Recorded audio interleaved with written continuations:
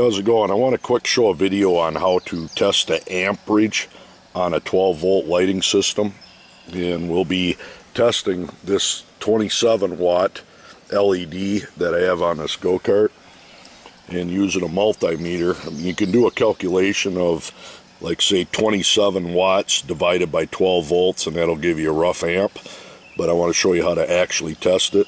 Typical multimeter where you have a 10 amp setting. This says ADC, that means amp DC, and then you got AAC. Pretty much all of them got this setting, and you'll turn that on, and then on your positive lead for your multimeter, normally it's over here for volts, milliamps, and you're going to want it on this side, which says 10 amps. You might not be able to see it, but 10 amps. So you want your positive lead there, and it's actually quite simple to do. I'm going to try to leave that there. Now, your lighting system, you'll have your ground wire, which I got grounded to the frame. So you need to tap in somewhere on your positive, wherever it is, and they have to be disconnected. You can't just pull off it if they're connected. Alright, now you got your two leads on your multimeter. It doesn't really matter which way you do it. One side will just give you a minus, and the other one positive. But on your lead that you broke apart, like going off your end to your fuse or your power supply, you're going to tie one lead onto that. Okay, that end's on there. And then your other lead on your multimeter, you're just going to wrap around the other end. So in actuality, now what you're looking at is you're making a loop.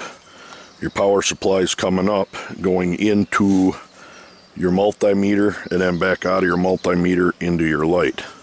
And you have to have that on, like I said, the 10 amp side, and have your switch on 10 amp.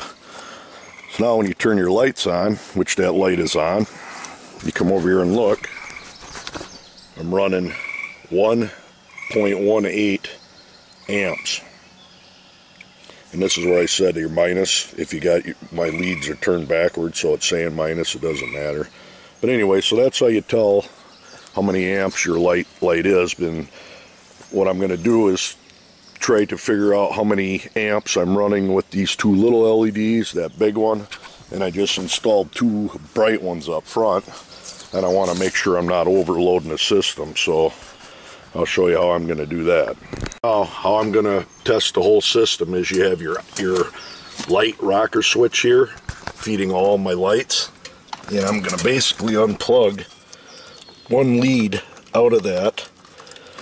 If I get that out, dangle that down like so, and I'm going to hook the leads up the same as I did off this multimeter, one into here and the other lead into the end of that rocker switch. So let me get that set up. Alright, if you can see how I got that set up under there, one lead's going to the wire, the other one to the rocker switch, and then we're going to go ahead and turn the lights on.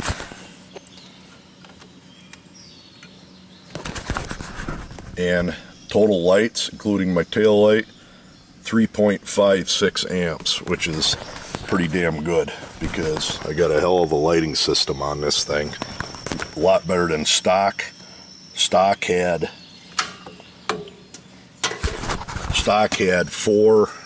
about 4 amps on two 35 watt halogen bulbs, which were not very bright. And I've reduced my amperage and probably put 10 times the output out with that 27 watt, and then two 15 watts up front, and these little ones, and then my tail light. So very simple way to tell if you're going to have too much amp draw when you're messing with 12 volt lighting. So you can also do a calculation of your watts divided by the volts will equal amps, but you're not going to get near the accurate reading as this. So there you go.